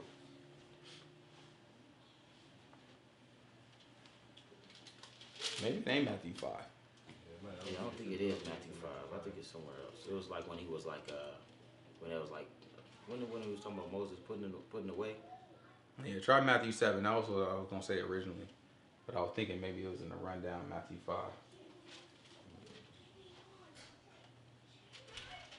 Matthew 7, maybe at the beginning of Matthew 7. Oh yeah, Matthew 5. It is Matthew 5? Matthew 5. What verse? Matthew 5, 31. 31. Okay. 31, not 21. It's Matthew chapter 5, verse 31. Watch this. It has been said, whosoever shall put away his wife, let him give her a writing of divorcement. But I say unto you, that whosoever shall put away his wife, saving for the cause of fornication, cause her to commit adultery. Whosoever shall marry her that is divorced commits adultery. All right? So it shows you there that truly, although you think you divorced, you still married. That way, you sleeping with a married woman, therefore, is divorce. Or she sleeping with, or she as a married woman is adultery. As adultery. I'm sorry. And then she sleeping with a married, she being married, sleeping with a man, although she thinks she's divorced, is really adultery because she's still married. You know what I'm saying? So it's the same thing as what Paul just said. The commandment was that, you know what I'm saying, you stay with him, but if you let him go, you remain unmarried, and a man shouldn't put away his wife. All right. So in other words, you can't divorce. All right, it ain't no such thing as that. You know what I'm saying? For a married person.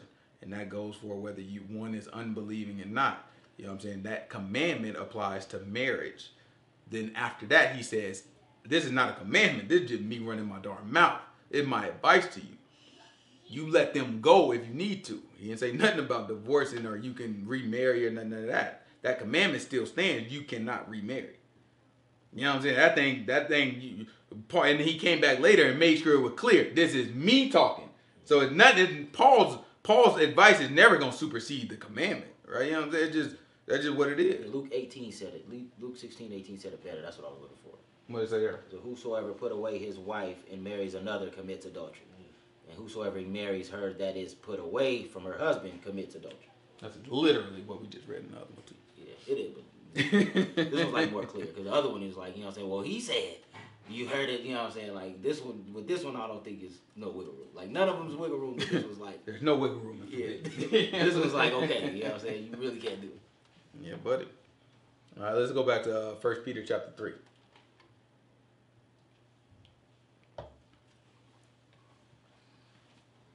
While they behold your chaste conversation coped with fear, whose adorning, let it not be that outward adorning of plaiting the hair and plaiting the hair and of wearing of gold and what's putting plaiting on the hair? Apparel braids.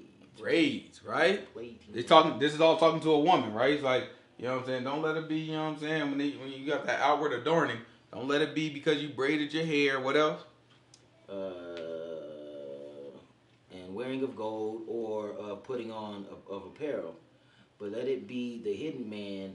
Let it be the hidden man of the heart, in that which is not corruptible, even the ornament of a meek and quiet spirit, which is the sight of God, which is in the sight of God of great price. Right. So what it's telling us there is, you know what I'm saying, you see women right now, it's like they try to do everything to get their body shots and do all this other weird stuff because they want a physical appearance, right? Part of that physical appearance was, you know what I'm saying, braids and wearing jewelry and wearing the fanciest clothes and all that stuff, right? And he's like, man, don't let your adorning be because of that, right? That's why, you know what I'm saying, we ain't doing no braids, you know what I'm saying, no jewelry, none of that, you know what I'm saying, because we want to try to align ourselves exactly with what the book say. Like the book is telling us very clearly.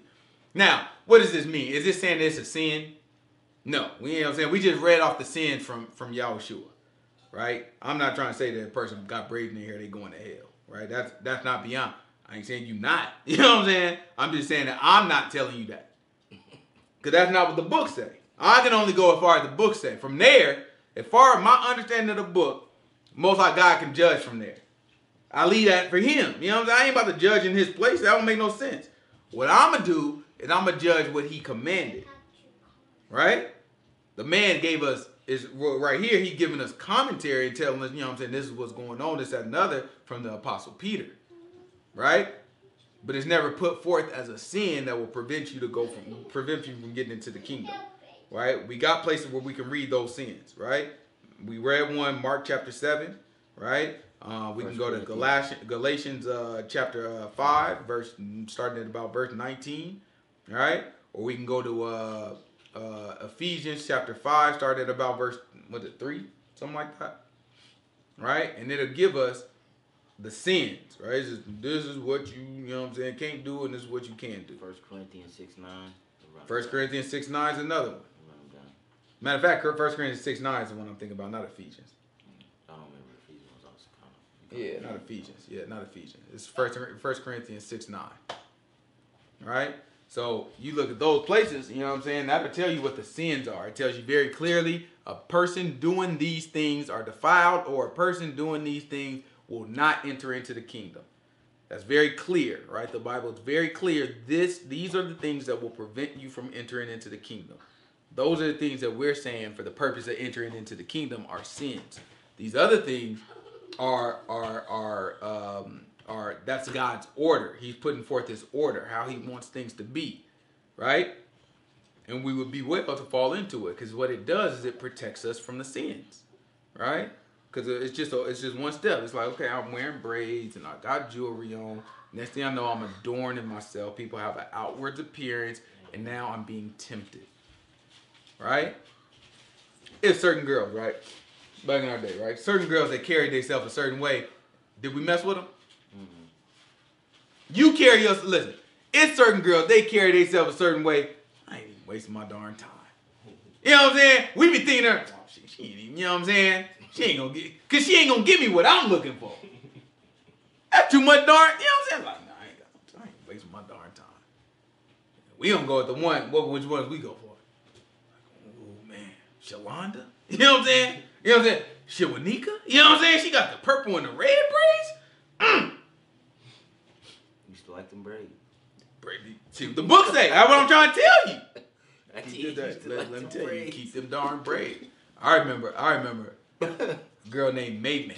You know what I'm saying? I was probably Zakai age. Maybe Zakai, how old are you? 4 now? I was probably Zakai age, maybe 5. You know what I'm saying? I used to play outside. She had these braids. You know what I'm saying? I was in preschool. And we went there and she always had these darn braids. So we thought, you know what I'm saying? Thought we, you know what I'm saying, going together. You know what I'm saying? That was my girlfriend. You know what I'm saying? Little 4 or 5 years, just fast, right? That was my girlfriend. We holding hands, doing all this stuff. What you looking at, boy? I'll beat your darn butt.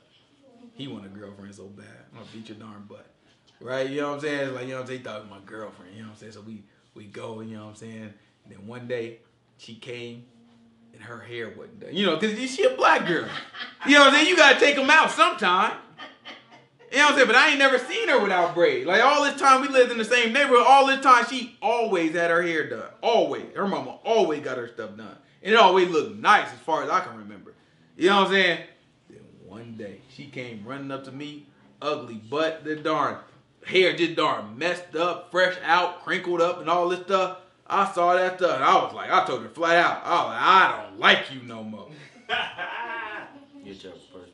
Let me tell you something. To this day, that girl ain't never spoke to me again. These little girls be remembering this stuff. Hopefully I helped her, though. I probably hurt, though. You know what I'm saying? She probably ain't never taking out her braids again. You know what I'm saying? But you look at it, it's like, that's the stuff that we like. We Hebrews. It's the same thing back then. They looking like, Peter knew. He was like, I know what they like now. You know what I'm saying? Like, listen, we know they like little, you know what I'm saying, little individual. You know what I'm saying? Just don't even do it. Them thick ones starting to look real nice now, too. Yeah, you got them big old thick ones, you know what I'm saying? Come on down like that. No. Like with the fresh, you know what I'm saying? Because we used to get like the fresh twist. You can see your scalp. Mm-hmm. The thick would be all fresh. I'm like, oh, I be seeing them like, oh, this some nice braids. Oh, no, I was just the homegirl. You know what I'm saying? She just posted a picture because she do hair. I was looking at that. I was sitting there mesmerized. I'm like, them darn. What's they called? What's it? I was like, them parts are so straight. I was in there appreciating the artwork of it. You know what I'm saying? I'm looking like, man, they think go, but that's what it's talking about. That's what it's talking about. You know what I'm saying? You look at it, and it's, you know, it's the overall thing, because it don't just stop at braids, right? You know what I'm saying? It's just really don't put yourself in the position where you going out of your way to do the stylish things to get that outward attention. You know what I'm saying? Because he's telling you that's going to get you in trouble. It's just going to get you in trouble. Watch it. Keep going. But let it be the hidden man of the heart, and that which is not corruptible, even the ornament of a meek and quiet spirit, which is in the sight of God a great price. When he say ornament, he kind of playing back on the jewelry. So he said don't wear jewelry, but he said, in other words, use the jewelry of a meek and quiet spirit, right? So he said let people see the stuff that they can't see. You know what I'm saying? You want somebody, get them by getting them to see the stuff that they can't see. And that's real. Like, people don't be paying attention to that type of stuff in the book, but that's real life relationship advice. Like, I'm telling you from experience, if you carry yourself a certain way, these knuckleheads will not give you any problems. Like, they're not even going to come your way. You know what I'm saying? And when they do come your way, they're going to come correct. Because they already know. They looking like, oh, I can't just walk up to you and just say anything. Or I can't just do. At least long enough to where, you know what I'm saying? You exhaust. You know what I'm saying? They gonna try. You know what I'm saying? They gonna be like, no, sweetheart, I was wondering. You know what I'm saying? This same dude say, hey, baby, hey, baby. He gonna see this one. Be like, no, I think I can get it. Sweetheart, I just wonder if I could take you out to have a meal. You know what I'm saying? To have a meal to eat. Do you mind? No, I'll pay. Right? Go through that round about 3 times. He figure out ain't nothing happening. But I mean, I ain't like you anyway. You gonna do the same thing I did to the girl. You know what I'm saying? I ain't like you anyway. Keep going. I ain't got time. Because we don't know what we here for. You know what I'm saying? I ain't got time to be cutting up.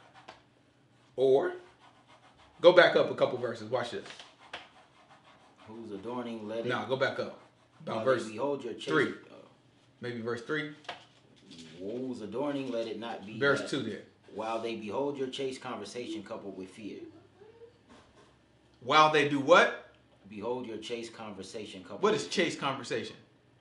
Strict conduct. Principle. You behaving correctly. Right? So there's 2 options. The man can get frustrated and be like, man, I ain't giving him. I don't like you anyway. Or the other one, he look at it and you teach him something without opening the darn mouth.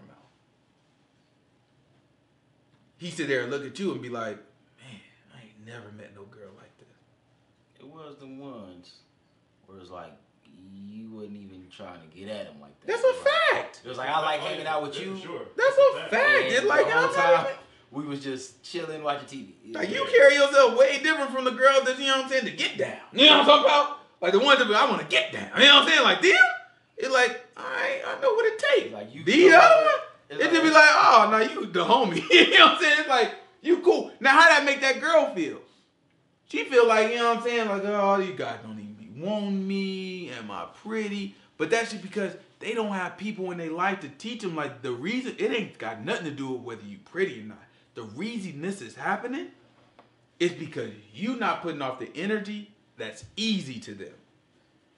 They know if they come your way, they got to switch up their whole game plan. They got to rethink everything. This line ain't going to work. They got to mold, right? They got to mold that. Women like being told this, so I'm going to tell them this. Women like when I do this, so I'm going to tell them this. They got that mold. They ready. They already positioned for it. They got their lines, right? They confident in it. They see something else and like, I got to figure out a whole new puzzle piece to crack that one. I don't have time for that. And even if I do, I'm going to try it. And if the girl's legit and really has chaste conversation, chaste behavior, right? Correct behavior, right? Then it still ain't going to work. And he eventually is either going to be frustrated or he going to learn a better way through that situation. That's all it is. That's what I'm telling all my homegirls. Like, I get it. I understand. I know you lonely and you want this and this, that. And I get it. I understand. Don't waste your time. Set your standard. You know what you want. You're not being unreasonable. Don't let nobody tell you that you're being unreasonable. Stop carrying yourself, you know, in a way that, you know, trying to be like these other girls. These other girls, they getting what they get. I promise you. Like, I don't know how many times I gotta take you through it. Like, sure, she fly. She nice. Yeah, okay. Go talk about her last 7 relationships. Let's just go talk about it. All these women out here they're going through these women are to the point where they say, I'm gonna be like the man, I'm gonna do it the man. And you think they like that? They sick. They out there sick, doing drugs, doing everything to try to get to the next day. Stuff ain't cool, they make it cool. And so guess what? That's the cycle. They make it cool, they sitting there, I do this, and guess what the guy see? Sharp. You know what I'm saying? He looking at that like, got her. You know what I'm talking about? I know exactly what to do. Now the game has changed. It seems like now you just need a little bit more money. It's just everything, you know what I'm saying? So it just seems like it's just a bunch of money involved now. Yeah, I broke Bus wouldn't be able to keep up. He was like, nah, that day, you know what I'm saying? We had to play a different game with that thing. Because you ain't getting it out of me. You gotta be somebody for real these days, bro. You ain't getting it out of me. I'm gonna be like, yeah. You know what I'm saying? I'm just gonna work hard for the chase thing. You know what I'm saying? Like what you talking about? You ain't getting it out of me. That thing ain't working. Seem like they like with all the stuff they can do now. They like way more prettier too. Oh yeah. All of them look the same. Yeah, they do. All of them look the same. They got that pretty personality too. It's like, oh man, that's yeah. You can't do nothing with it. You can't do nothing with an ugly girl that can be pretty. What you gonna do? All y'all pretty? My goodness gracious. Stock market all the way off. I don't know how y'all out here surviving nowadays. But that thing would be goodness. Hit nobody against nobody now. Yeah, you know what I'm talking about? Like all of them know they fine too. It's like I know I'm fine because I look just like her. You know, so like goodness great. Hot tamale. You know what I'm saying? I'll be out here like, woo! Rough out here, boy. I ain't gonna lie to you. I'll tell y'all what y'all gotta do. Look, what you gotta do. Get you a little microfiber rag. Microfiber. You know what I'm saying? Put a little bit of ain't the trick oil. Baby. Rub it down a little bit of oil. Baby. You know what I'm saying? You just walk up to you and you know what I'm saying? Just rub all that stuff off their faces. Like what you look like now. They gonna melt it. You know what I'm saying? What you look like darn now. A vampire in the sunlight? Yeah, I'm trying to tell you. That's the only way you can equal it out. You know what I'm saying? Remind them who they are. This is you! You know what I'm saying? Now you where you go with me? You know what I'm saying? Like, that's the only thing. You ain't got no other shot. You know what I'm saying? Other than that, be a baller. You know what I'm saying? Buy some of that attention, man. That thing. Goodness gracious. I gotta keep that up, so I'm not saying you guys. Nah, man, nah. It's just the game changed now. It's what it seemed like. The game changed. It used to be, you know what I'm saying? It used to be, you know what I'm saying, that you know what I'm saying? Now you gotta have to change behavior. You know what I'm saying? You got. You know you do, but you really do, bro. That's all. No, you did all it is. You just gotta have to be like, no, I ain't even interested. You know what I'm saying? I ain't even after that. Girl, and wait until she get mature and come around. Cause that's what women have to do. You know what I'm saying? Like they gotta have to chase behavior and wait until they find a man that's just mature and not in that lifestyle and that's ready to kind of go through the, you know what I'm saying, the true courting process with honesty. You know what I'm saying? And when that happens, then she'll find what she needs. But that takes a lot of patience. So now it just switched. It's like now that the men, you know what I'm saying, you either go spend the money and play them games with them, or you just gotta sit back and just be like, oh, no, I'm not even interested in this whole scene that you got going on. I'm not even interested in that. And then let her come to you and be like, man, okay, I'm tired of this lifestyle. I done lived a lot. You know what I'm saying? My body count way up here, but will you take me?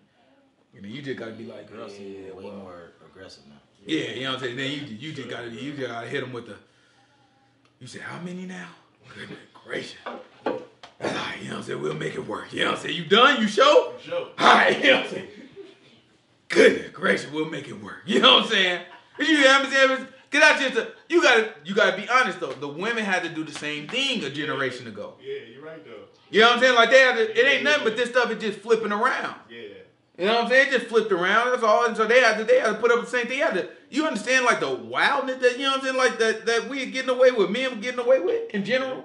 You know what I'm saying? Not speaking in specificity. You know what I'm saying? I'm just saying in general. You know what I'm saying? Yeah. A lot of people getting away with a lot of stuff on the male side. You know what I'm saying? So it's like, you know, then a woman got to put up with that, and she got, you know what I'm saying, just like, okay, you know what I'm saying, everybody, you got to figure it out. You know what I'm saying? You just got to figure it out. At the end of the day, everybody is redeemable. You know what I'm saying? Everybody is redeemable. Everybody can get a chance. You can make anything work. You know what I'm saying? Anything, you can make it work. You just got to make sure the person that you with is willing to make it work too. When I look back, and all the girls I thought was wild, you know what I'm saying? When I look back, for a man they trust, they definitely would have been what they needed to be. No, yeah, you just gotta show yourself a man. You can't, like Peter just told us, don't give your strength to the woman. Just don't give it to the woman. You know what I'm saying? What he mean by that is just don't be sitting there folding. Like remain the person. Like you gotta be what she need. Right. She gonna be what you need too, but you gotta be what she need, and you gotta do it first, or you gotta step out first. Just be like, man, that's what it is. You can't play them games. Told my wife, I said, this is how it's gonna be. And it wasn't no bossy, you know what I'm saying? It wasn't no like on no bossy stuff. I just gotta put it out there. I just gotta look. I'ma lay it out there. I got a plan. You can trust what I got going on. And I ain't gonna never stop proving that to her. She might darn forget. Listen, my wife forget every darn day. You know what I'm saying? Every day she be looking like, I don't know if you know what you doing. I gotta do tricks every day. Like, made that happen. Look at that. She be like, love you, babe. Next day, I don't know. Came out with that one. This, that, nothing. Because that's what it is. These women got to know. They got to be able. Sometimes they ain't even got to see the vision. They just got to see you. You know what I'm saying? You got the vision. They may not be interested.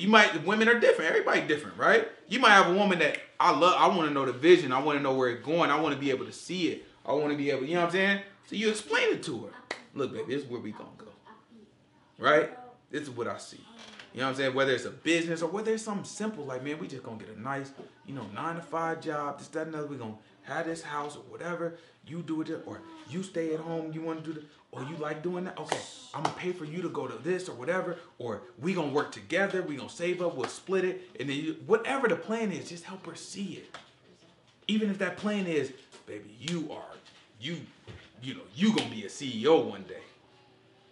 And I can clean a darn house, baby.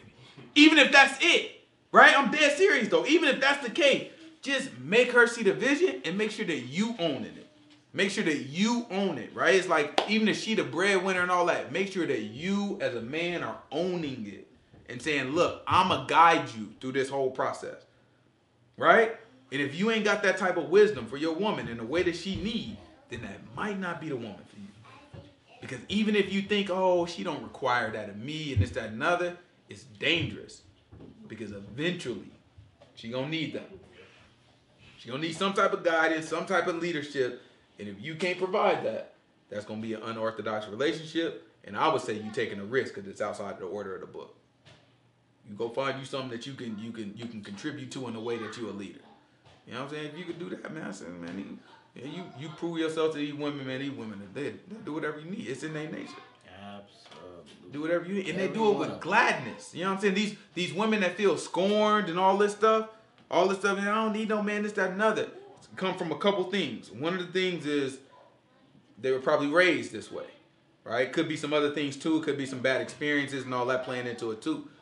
No matter what it is, when you come through and you break down them barriers, and sometimes you got to work, especially for our black women, right? Because our black women don't have an experience like these other women. These other women got hidden stuff. You think you getting a prize, you're going to find out you got a whole different stuff that you got to deal with these other women. Trust me when I tell you, right? The other women, you got to deal with some stuff. You think it's easier. It might be easier for the public eye. It ain't easy behind closed doors. You tricking your darn self, right?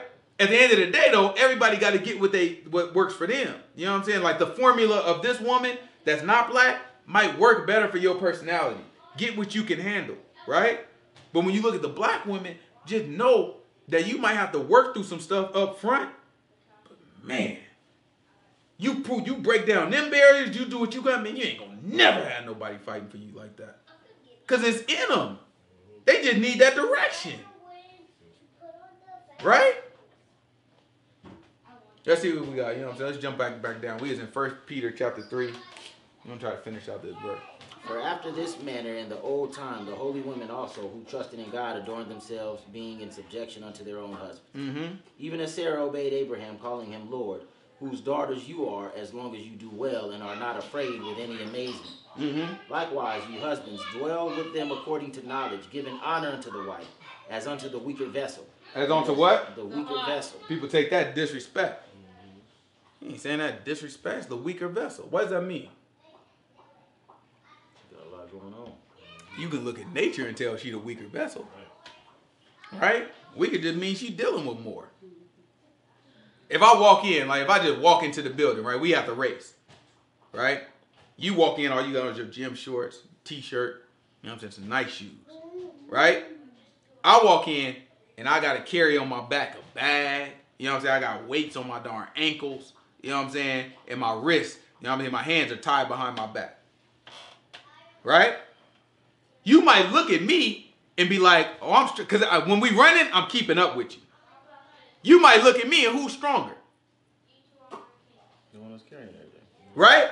But at the end of the day, if you win the race, who won the race? The one that wasn't carrying anything. Right? So it's like when the Bible is saying weaker vessel, it's not necessarily saying in terms of strength or muscles or anything like that. It's saying the one that's not going to, it's the vessel that's not going to be able to get there. When it's talking about vessel, you think about a ship. It's a ship that's not going to be able to get there fast. Ships that's carrying more weight is not going to get there in the same way. It's going to get there slower. And let me tell you, women carry literally more weight. Right? They got to deal with every month just based off of the chance that they might want to have a baby. You know what I'm saying? They got to deal with a menstrual cycle. That's just one example of the many things that women have that men ain't burdened with. And there's many of them, right? All the way from physical things to mental things to everything that women have to deal with. They have a natural inclination to deal with more things than we do. You got a baby that's tied to them, right? Baby come out, baby still tied to them because they nurse, right? Then they got this natural sense to deal with this baby differently, right? They got to nurture and handle this baby. Because there's a different level of connection there. The baby was like inside of him this whole time. And then after that, the baby was like right next to him the whole time, right? Then after that, it's like, okay, well, I have to kind of maintain this nurturing relationship. Right? So we look at it, it's like, that's a lot to deal with to then expect to, like for God to make a woman fit to handle that, like he has to make a different set of their frequency got to be a little different. You know what I'm saying? Like they settings got to be to handle that, your settings got to be a little different. You may not be built the same way a man can. A man go out there and just knock somebody darn head off at some food. You know what I'm saying? Like, you know what I'm saying? I'm about to go shoot this animal in the darn neck. You know what I'm saying? That might not mean nothing. But her senses got to be a little different. Not saying she can't do that, but just saying if she can accomplish what the man accomplished, just guarantee she caring more when she do it. You ain't saying that a woman can't do what a man do. Quite the opposite. I believe a woman can do just about everything a man do. Right? That don't take away the fact that we are very different creatures. And if a woman can accomplish those things, she deserves more credit because she did it as the weaker vessel.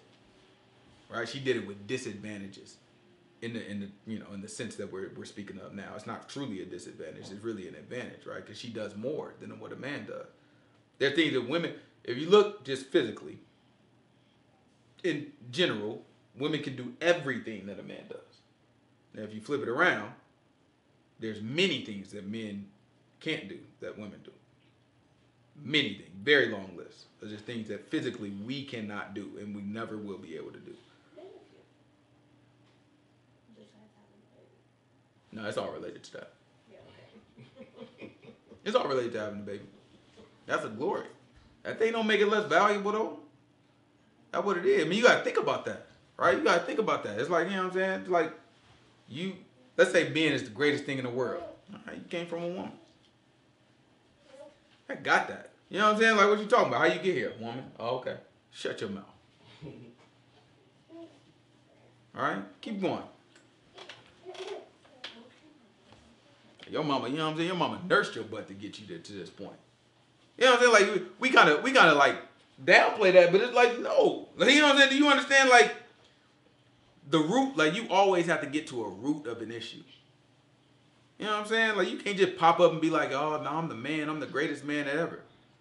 No, you got to acknowledge, okay, you the greatest man ever, man. You was raised by a mama. Right? Pops was there too, but, man, you came from that darn mama. Right? Let's see. And as being heirs together of the grace of life, that your prayers be not hindered. Finally, be ye all of one mind, having compassion of one of another. Love as brethren, be pitiful, be courteous, not rendering evil for evil or railing for railing, but contrariwise blessing, knowing that ye are thereunto called, that ye should inherit a blessing. Mm-hmm. For he that will love life and see good days, let him refrain his tongue from evil, and his lips that they speak no guile. Mm-hmm. Let him eschew evil and do good. Mm-hmm. Let him seek peace and ensure it.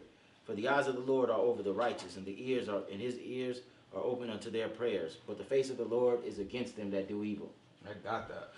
And who is he that will harm you if you be followers of that which is good? And if you suffer for righteousness' sake.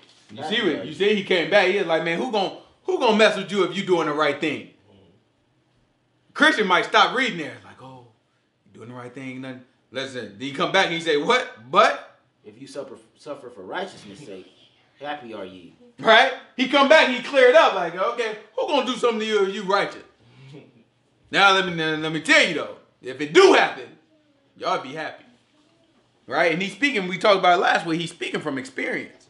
Right? Keep going. And be not afraid of their terror, neither be troubled. Mm-hmm. But sanctify the Lord God in your hearts, and be ready always to give an answer to every man that asks you of a reason of the hope that is in you with meekness and fear. All right? We ought to always have that answer. He said, be ready always. He's trying to tell you, man, people going to ask you, like, man, why you... He painting a picture, man, like, listen, you righteous. Ain't nobody going to do nothing to you. However, there's going to be some people that might do something to you. When they do it, you should be happy when you suffer.